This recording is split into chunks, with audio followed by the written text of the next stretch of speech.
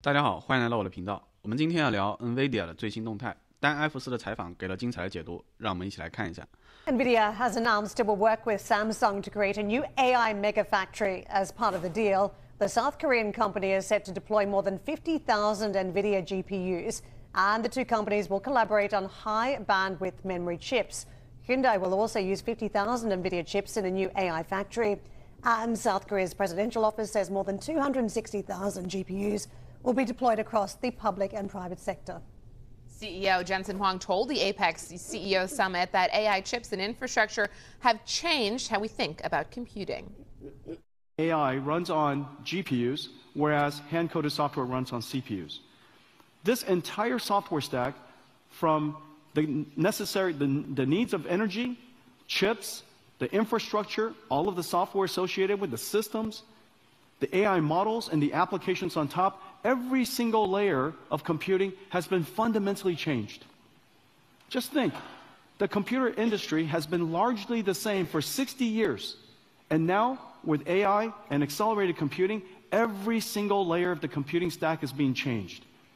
All of the computers we've created in the past, $1 trillion, maybe more, of computers, needs to now be transitioned, shifted to the new computing platform. Well, Dan Ives joins us, Global Head of Technology Research at Wedbush Securities. Dan, just back from Asia as well, fleshing out this NVIDIA news. We're hearing the 50,000 chips that will be bought by Samsung, 50,000 by SK Group, 50,000 by Hyundai Group, by the South Korean government, and also by NAVO that'll buy 60,000 NVIDIA chips, pooling together 260,000. It's not the same as the amount we saw from UAE, the 500,000. But what does this do in terms of justifying that $5 trillion market cap for NVIDIA this week? Yeah, look, I mean, this is a watershed deal, especially for South Korea. Because if you look, they've kind of been on the outside looking in. Of course, they have SK Hynix on the memory side, but this is huge. Because if you look at what Samsung's doing, look, this really gets them into that AI revolution party and really the build out. And that's very important also for NVIDIA. I mean, they're putting a stake in the ground, which is huge because there's one chip in the world fueling the AI revolution, and that's led by godfather of AI, Jensen, NVIDIA. But now South Korea, they're not on the outside looking in. They are deep right now in this AI revolution thesis. And that's why it's very important for the government. I was just there in South Korea. This is an extremely important deal to do it with the gold standard NVIDIA. Dan, we're seeing a lot of these deals, and the reality is NVIDIA is the partner to the world. So a lot of countries, a lot of companies are very keen to ensure this build-out of AI is not just a few names in Silicon Valley. And while that may be happening now, you've got all these South Korean names from Samsung to SK Group all in the mix. Is this telling us that it is a single-play NVIDIA investment for people to look at now because it is going to be the partner? It's not as broad-based as it could be across Silicon Valley, but NVIDIA is just going to be still a pivotal company for investors here. Yeah, well, NVIDIA, I mean, in my opinion, we're looking at what's going to be actually a $6 trillion market cap, over the next 12 to 18 months. But I think the important thing is that it's spreading to the second, third, fourth derivatives across the rest of tech.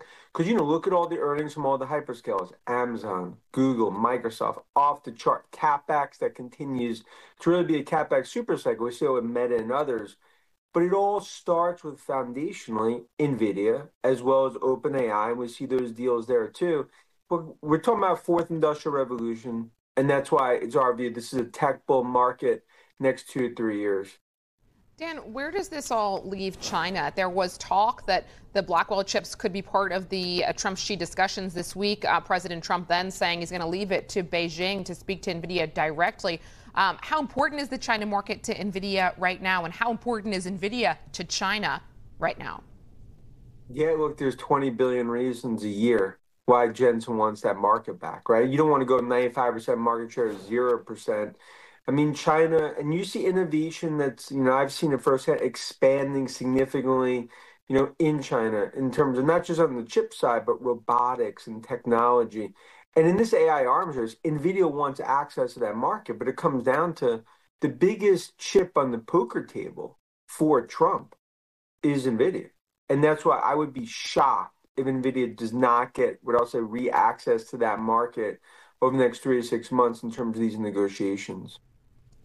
Dan, what could derail the NVIDIA story here? It seems like it simply just goes from strength to strength. Now its market cap is larger than the entire market cap of 5 of the 7 G7 economies. I mean, the stock has been absolutely astounding this year. But what could derail the story?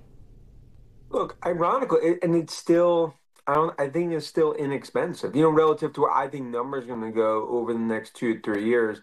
Look, when you say what could derail all this, I don't think it's US, China. I think it just comes down to probably in 2 years, you hit power supply issues, specifically in the US.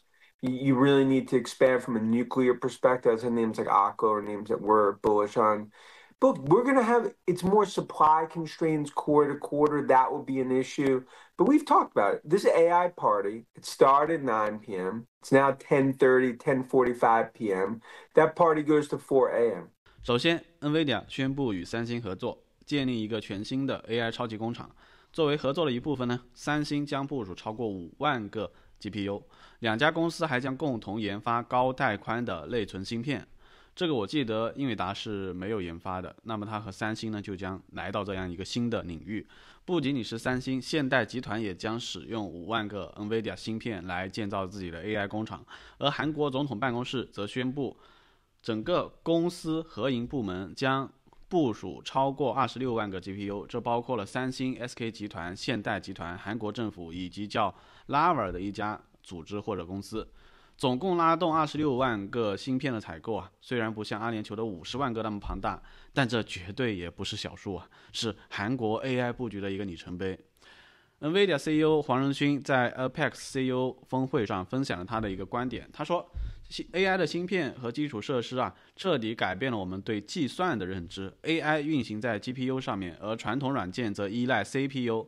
从能源、芯片到基础设施，再到 AI 模型和应用，整个计算的每一层都发生了根本的变化。想想看，计算机行业60年来基本没变，现在 AI 和加速计算正在重塑一切。我们制造的10000亿美元级计算机啊，现在都需要转向这个新的平台。丹·埃弗斯作为 Wedbush 全球科技研究主管，他把这个交易啊称为南韩的分水岭时刻。他说，韩国之前有点像局外人，现在通过这个合作，他们真正要加入 AI 革命的 party 啊，这对 NVIDIA 来说也是很关键的，因为他们是 AI 革命的教父 Godfather。一颗芯片主导全球的建构啊，丹·埃弗斯认为，这不仅是 NVIDIA 的胜利，还会扩散到科技生态的第2、第3、第4的衍生品，比如说亚马逊、谷歌、微软这些超大规模支出的超级周期。他预测 NVIDIA 的市值将在未来12到18个月内达到6万亿美元，这将是科技牛市的延续。谈到中国市场，丹·埃弗斯指出啊 ，NVIDIA 每年有约200亿美元的理由想重返那里啊，从95%的市场份额掉到了0%，这太痛苦了。中国在芯片、机器人和 AI 军备竞赛中创新迅猛 ，NVIDIA 想要参与，但这取决于川普政府的谈判啊。丹·埃弗斯认为 ，NVIDIA 很有可能在未来的6个月内重新获得准入，因为它是川普手中的最大筹码。那么，什么能颠覆 NVIDIA 的故事呢？但埃弗斯说，不是美中关系，而是2年后可能会出现的供电的问题，尤其是美国要扩展核能供应，但短期内供应的约束啊，可能是季度性的挑战。他认为 ，NVIDIA 的股价相对未来增长，现在还是便宜的啊。这个 AI 的 party 才刚到晚上的10点半啊，他一直的说法就是这个 AI 的 party 要持续到凌晨的4点半，现在才到晚上的10点半。我记得几个月之前他说是晚上9点半，现在已经过了1个小时了，大家要注意啊。那么我现在说一下我自己对这件事情的看法。我认为现在美国正在建设一个 AI 的像正义联盟或者复仇者联盟那样的一个组织啊，就是铁板一块。你看英伟达加上三星，再加上之前的英特尔、AMD、OpenAI。甲骨文这些全部都连成一体了，你知道吧？就是在中美科技竞争，这是一个未来非常长一段时间的一个持续的竞争啊。但是现在你看，美国已经这样的连成一块的话，它是非常难搞的，非常强。我最近的那个视频的封面很喜欢用那个高达的战士，也是源自于我的这样一种感觉。我就觉得这个他们，你看川普。这全部这些公司合起来，就是给了川普这样一个底气。他现在又要把这个韩国的财团也拉进来，然后还有那个台积电也要在美国建厂，是吧？已经建好了。所以这些产业链，整个 AI 的产业链的上游、中游、下游啊，一直到应用啊，他都想要掌控啊，都想要获得这个控制权。那么这样的话，他在谈判的时候，在中美谈判的时候，中美竞赛的时候，他有非常强的一个底气。